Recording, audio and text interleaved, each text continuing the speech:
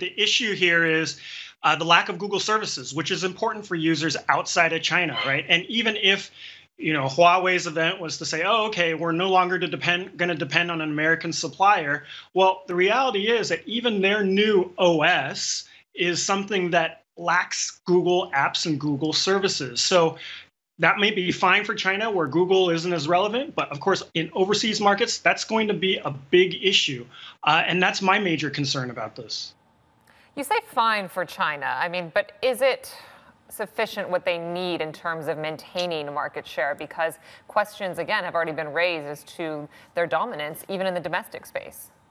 Yeah, well, it's funny you mention maintaining market share, because actually, if anything, in the past few quarters, their market share has been going quite down, falling quite a bit in terms of smartphones. And a lot of that is actually a function of not even so much the software issues that we're talking about here, but the limited chip supply that they have, right? They've got a limited stockpile that they're dwindling out. They basically had to pace themselves on those chips remaining, that such that their share's been coming down. Now, I think to your question though, they're basically in a survival mode right now. They basically said as much at their annual report announcement, basically saying they're doing what they need to do to survive. That means, focusing on their home market in China.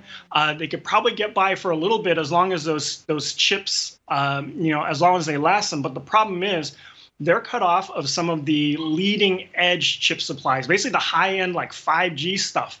They're still getting a little bit of that 4G stuff. They're not, even in that China market, as much as they're that homegrown player, as much as there may be nationalism there, the reality is that if they don't have 5G as one of the specs on their phones, that makes them less compelling even in their home market. So that's going to be another challenge for them on the home front, even though, yes, they will do better at home than they will overseas.